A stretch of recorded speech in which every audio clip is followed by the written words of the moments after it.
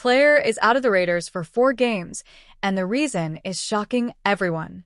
While all fans and those who love the NFL worry about the negotiations involving Davante Adams, the Raiders confirm a shocking update today. Subscribe to the channel and leave your like. The Las Vegas Raiders are having another rough start to the season.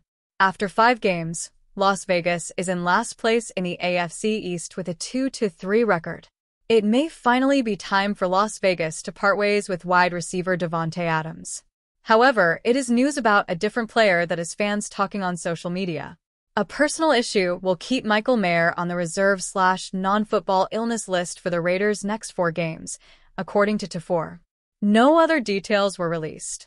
A personal issue has forced the Raiders' second-year tight end to miss the team's last 2 games.